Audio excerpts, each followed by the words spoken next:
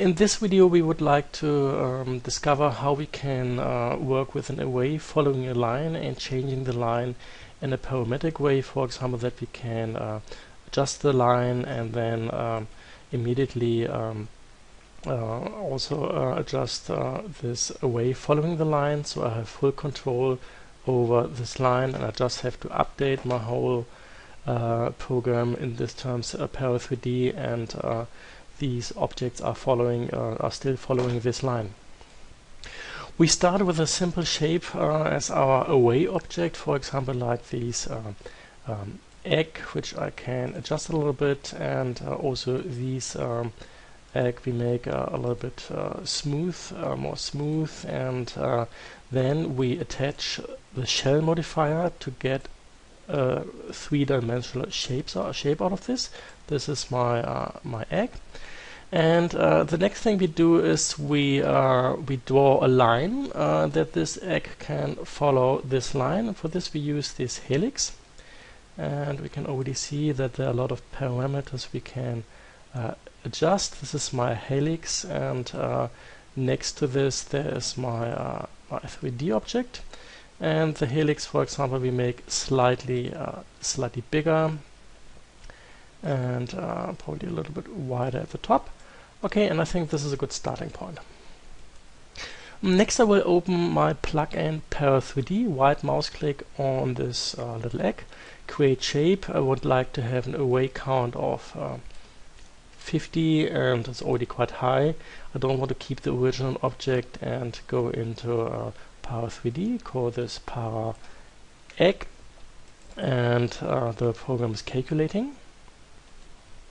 Here we go, and what I have to do is I first have to attach the helix curve to my object, and the object should transform along the helix line. So I go into the menu transform, and I would like to use position and rotation. That's really important.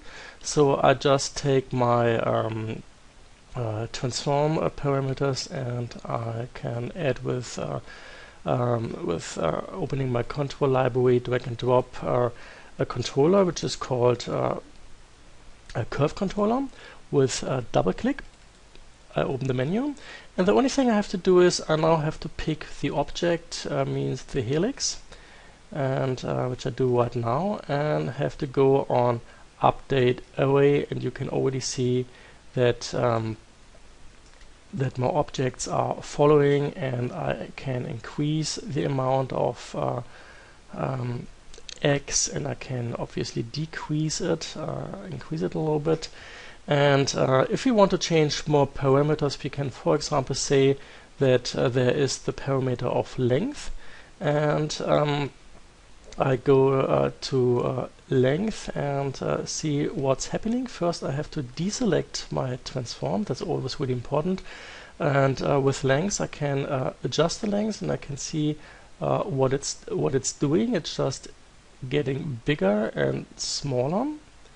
And so seeing this, I think I would like to use an interpolate controller to adjust this a little bit. So I double click this field and I say interpolate controller, double click, and here I can change the parameters with choosing different kind of array objects to adjust it properly. So I first take the first object. I go to click here to add selected item. I choose another one here in the middle, go to click and add selected items, and the small one here, and go to click and add selected items. What's quite nice, I can also choose it via this menu. If I go to egg 222, you can see it's this one, and if I go to 131, it's this one.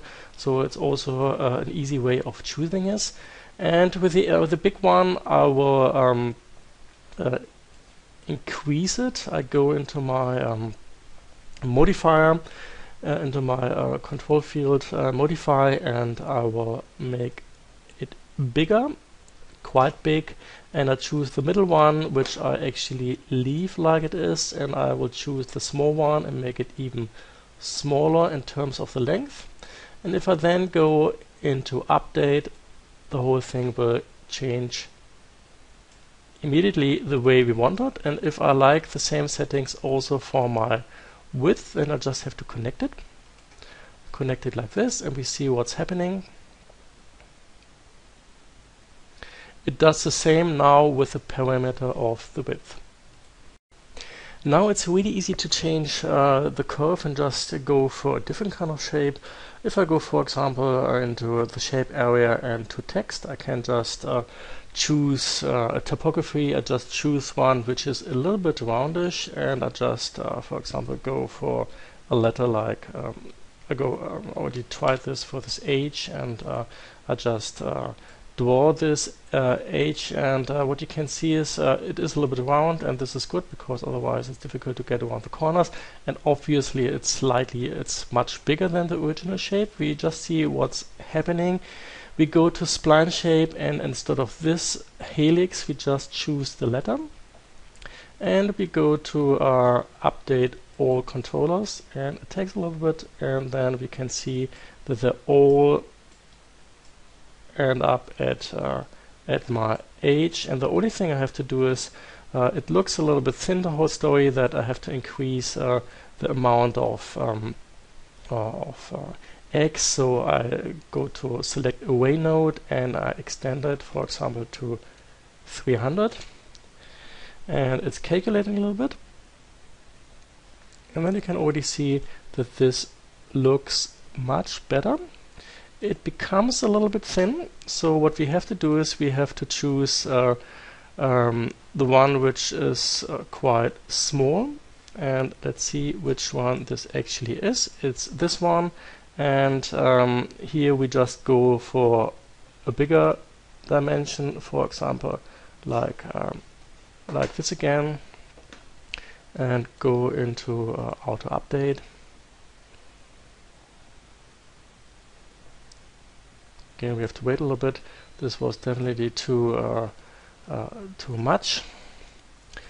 I changed it to 7 in terms instead of 77. You can already see that it works quite well, and obviously you can use all other functions like the shape functions and work with the thickness, and whatever kind of spline you choose, you can let it run along this spline, and obviously then also change the spline. I will choose this spline again.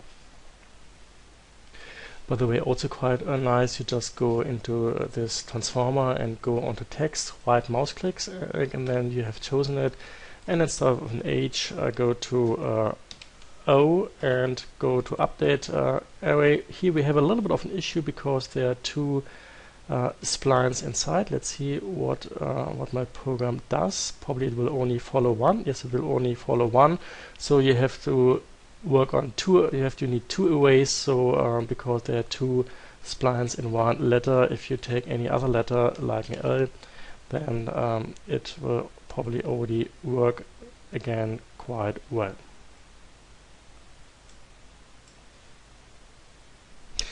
I just adjusted a little bit, deconnect my parameter width because they get the same value, which is probably difficult to control right now. And I have a look at the first one and the last one, and this definitely doesn't look good. So it's quite obvious that this needs the same, more or less the same width. And what I can do is I can choose the middle one. I continued playing around a little bit with the settings, and it's already a good starting point. If you look at this properly, it's still not really precise. There are some irregularities, and it's really interesting where they come from. And this is definitely not the parametric operation. It's the basic shape. This means the typography I choose is not really clean in terms of a proper spline line. What I did, I just redraw the whole thing.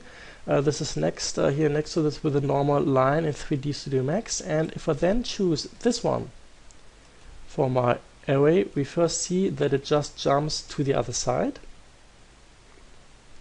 and we can see it looks completely different. It looks completely nice, smooth, and with a really clear transition apart from the first and the last one, and this is just related to to our choose that this is the first and the last one, and we just have to adjust it that they really are connected properly, and that's it.